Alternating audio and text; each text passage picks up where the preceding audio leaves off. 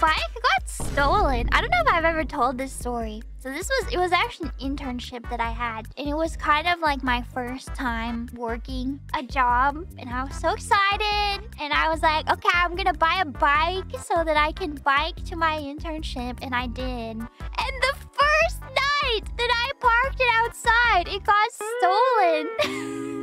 And I just broke down. I just started crying.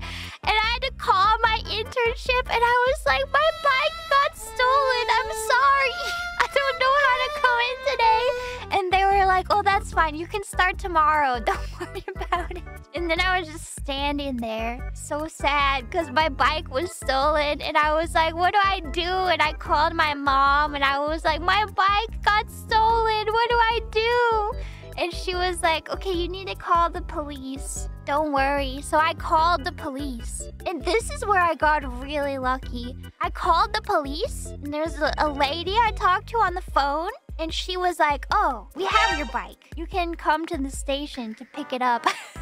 She was like so deadpan. Like, she didn't care about my bike, obviously, because why would she? But I was like, oh my god, thank you so much.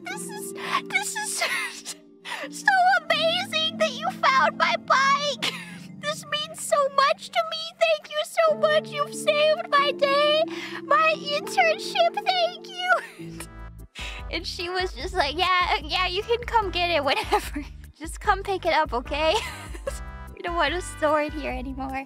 You know, after that, I started keeping my bike in my apartment until the apartment manager saw me putting it in there and was like, hey, you can't put your bike in your apartment. That's against code. And I was like, what? Why not?